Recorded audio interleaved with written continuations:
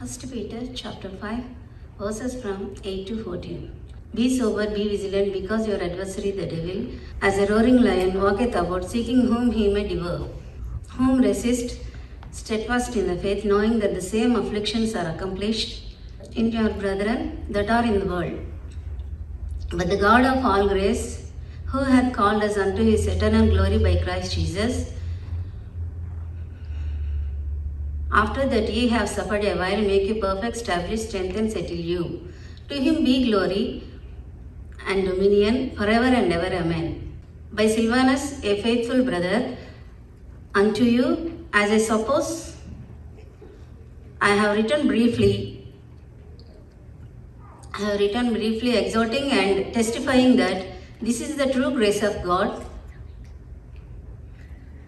wherein ye stand. The church that is at Babylon, elected together unto you, saluteth you, and so doth Marcus my son.